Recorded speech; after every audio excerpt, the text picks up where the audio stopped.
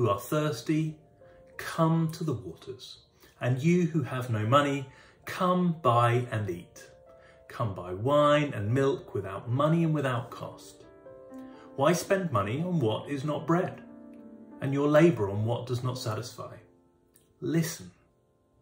Listen to me and eat what is good, and you will delight in the richest of fare. Give ear and come to me. Listen that you may live. I will make an everlasting covenant with you, my faithful love promised to David. See, I have made him a witness to the peoples, a ruler and commander of the peoples. Surely you will summon nations you know not, and nations you do not know will come running to you because of the Lord your God, the Holy One of Israel, for he has endowed you with splendor.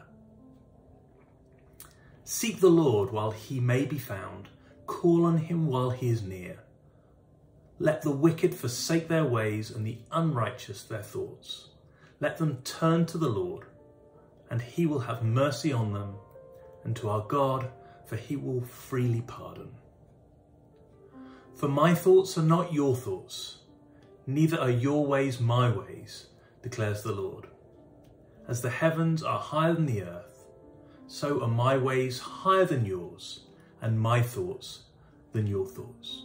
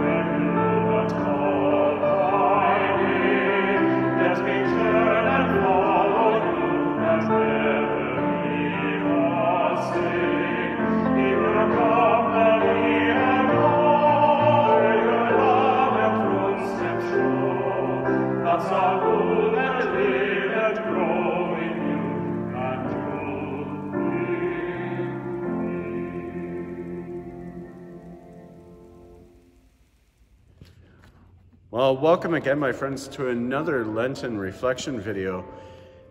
This week, I decided to have us hear a reading from the prophet Isaiah, and I'm really glad that Johnny has been able to read it for us. It's actually one of my favorite passages from the prophet Isaiah.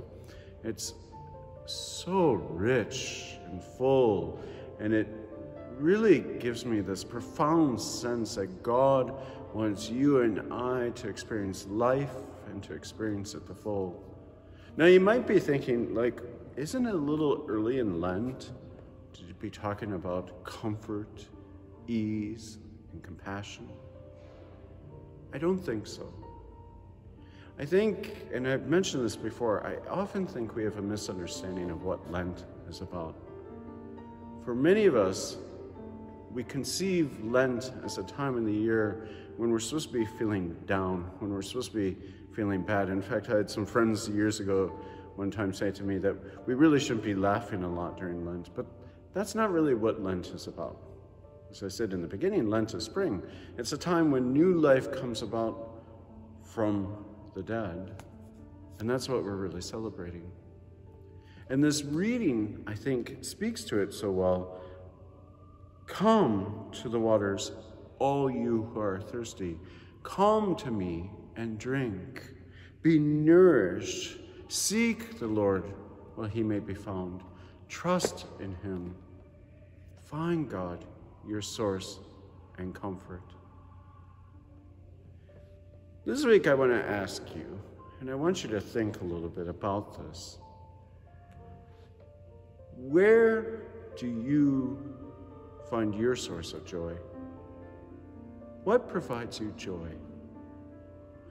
And by joy here, I don't mean just a momentary happiness, but something that gives you deep joy, deep happiness. For me, I will say it's in relationships oftentimes. Relationships with my family, those deep moments where we connect with each other. It's in moments where I'm with friends, had a wonderful meal, and we're talking with each other, and we're just connecting on a very profound level. It's in moments like that that I find incredible nourishment and strength. At other times for me, it's when I'm in nature, to be very honest. I love sometimes going hiking or for long walks and being in wilderness and just finding an utter peace and beauty. The other day I thought of this. I was walking along and I heard some birds chirping, and it was ever so delightful. That gave me deep joy. What gives you deep joy? What makes your heart glad? What makes you rejoice in your life?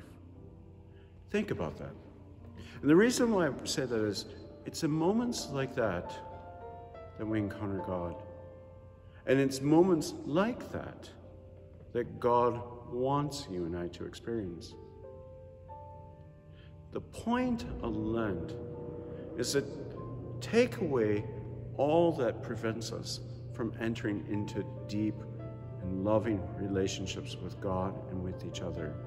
All that prevents us from experiencing the fullness of life that God yearns and desires for you and I to have. Come to me, God says to us. Come and I will give you drink. Come to me, I will give you joy. What gives you that joy? Go to that.